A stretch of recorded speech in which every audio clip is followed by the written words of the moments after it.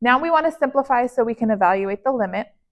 And the key comes from breaking up 5 to the n plus 1.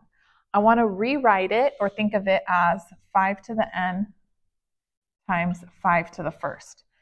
Because now, see how I have another 5 to the n on the other side? I can cancel both of those guys out. So now 5 to the n is gone.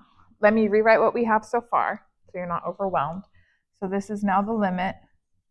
N approaches infinity.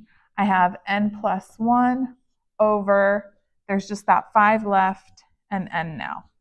Okay? A couple ways you can evaluate the limit. You could divide everything by the highest power of n in the denominator, which is just n to the first. I don't know if your teacher just lets you do the pre-calc shortcut. Continuous on the interval from 1 to infinity. Well, what's the domain of f of x? The only problem I would have is if the denominator is 0. This is 0 if e to the x is 1.